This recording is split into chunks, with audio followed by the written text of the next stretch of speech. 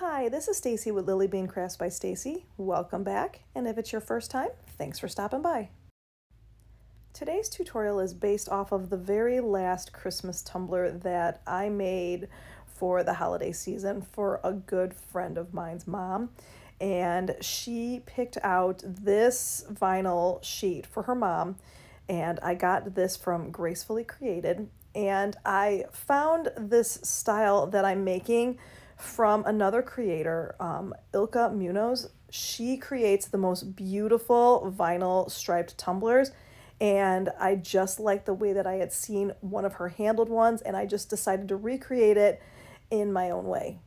So I'm starting off by just cutting the vinyl sheet to the size I need for the tumbler, and I'm using a 20-ounce Hogdle from the Stainless Depot, and I went ahead and I cleaned it and I prepped it, and I cut little slits in the vinyl to go around the handle. The handle on this particular tumbler is pretty thick, so it needs to be, the vinyl is going to need to be cut out with an X-Acto knife a little bit, but I just wanted to start with just slits in the vinyl so that I can get it on there, and then I'll trim everything as I get it going.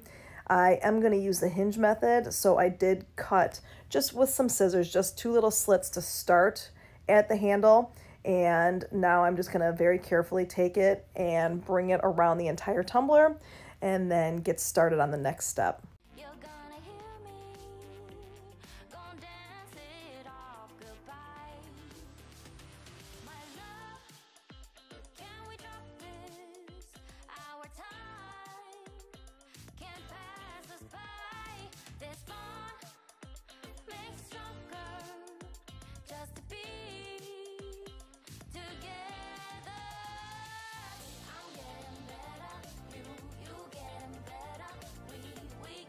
So here I am just trimming out the excess vinyl that I did not need, and putting that to the side. And then, like I said, I'm going to take an X-Acto knife and I'm just going to trim out where the vinyl was coming up onto the handle so that it's going to look all seamless, because I am going to be making the handle a pretty important piece of the tumbler. So I want to make sure that I get full glitter coverage over the entire thing.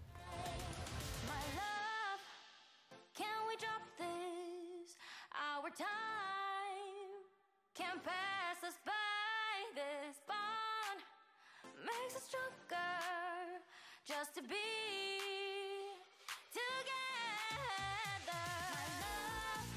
love, can we drop this?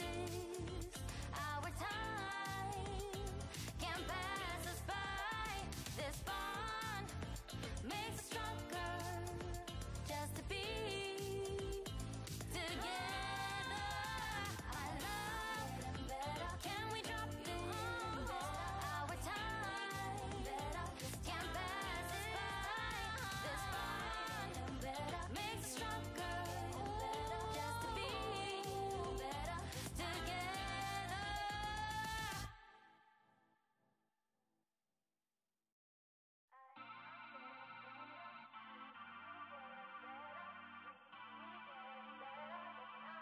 And I decided that I was going to do 2 different glitter colors with this tumbler. So once I have the vinyl on, I'm going to take painter's tape and cover all of the vinyl, and then I'm going to spray paint with Color Shots Stiletto to get this red color on the handle and on the very bottom of the tumbler. And then I'm going in using the glitter glue method to apply Candy Apple from Rae Creations, and I do have a discount code for them, so I'll go ahead and I'll link that in the description.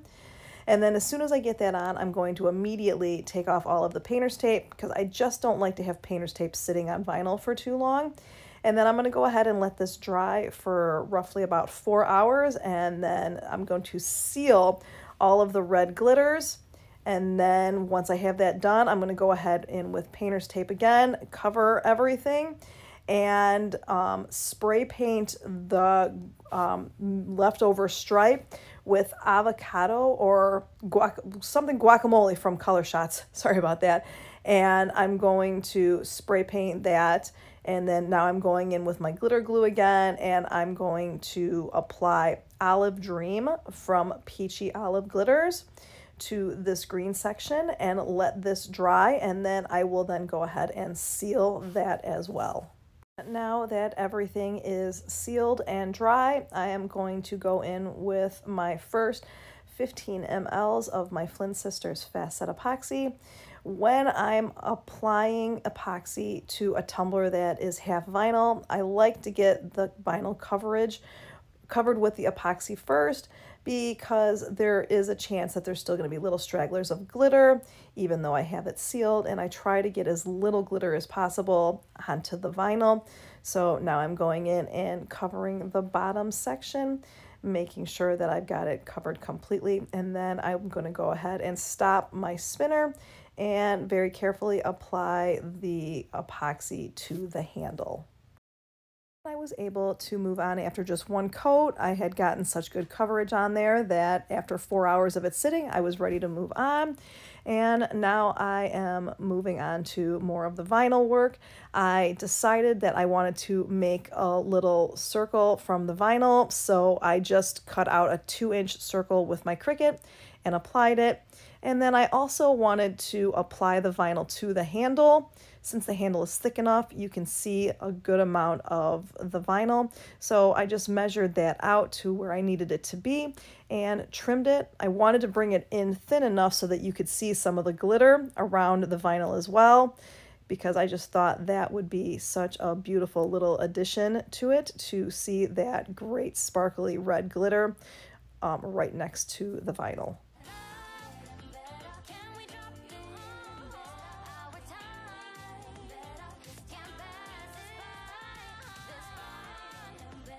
And for my detail striping, I am using a silver textured vinyl that I got from Amazon, and I will link it in the description. So I just cut out 2 thicker lines off of my Cricut, and I'm just going to go ahead and put them, one where the separation is between the vinyl and the green, and the other one between the green and the red, to give it some detail work.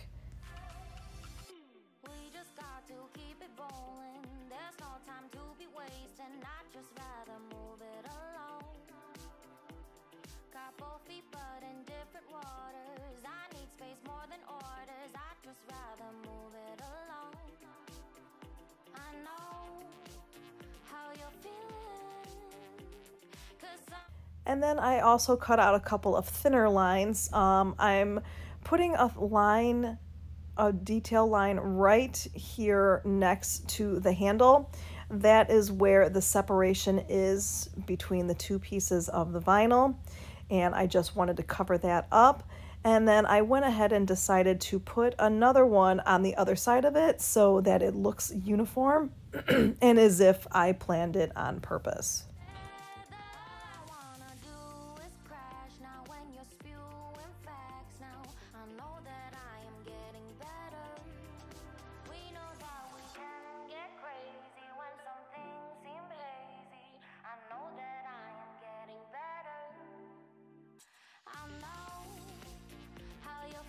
I also decided to do a detail line around the circle on the bottom with the vinyl. So I just wanted to show you how I made that. I started off with a circle that was 2 inches on my Cricut, and then I added another one. I changed it to white so that I can see. I made this one a little bit smaller, and then I'm going to go ahead and I'm going to align it so that I can make sure that it's even all the way around. I'm going to grab both of them and slice it.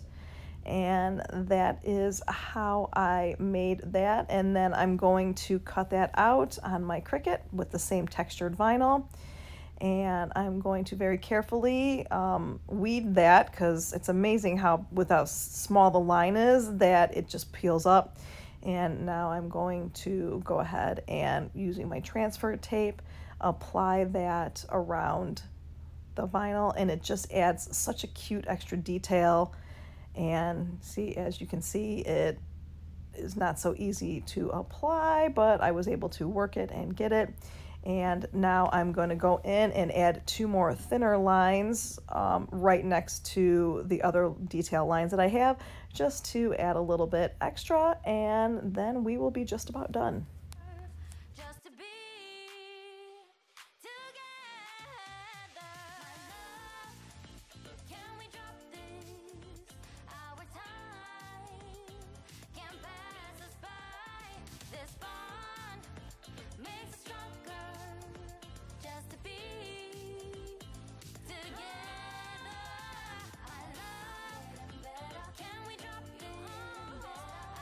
Just to make sure that all of this detail work stays in place, I'm going to add a little bit of clear nail polish to all of the edges, because there's nothing worse than being done with a tumbler and thinking that you just need a little bit of epoxy and then having some of it lift, and then you have extra work to do. So I always like to add this extra step, let this dry, and then we will get over to the epoxy.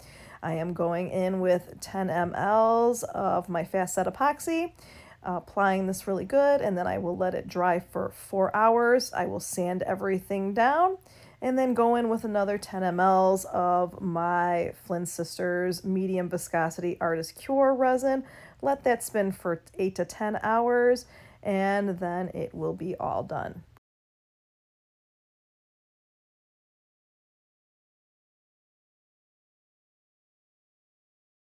And here is the final product. It came out so pretty. The colors are just beautiful together, and I love how the handle looks. And if you like this tutorial, please hit that like and subscribe button. Check out my Lily Bean Crafters community Facebook group, and I'll see everybody again next week. Bye-bye.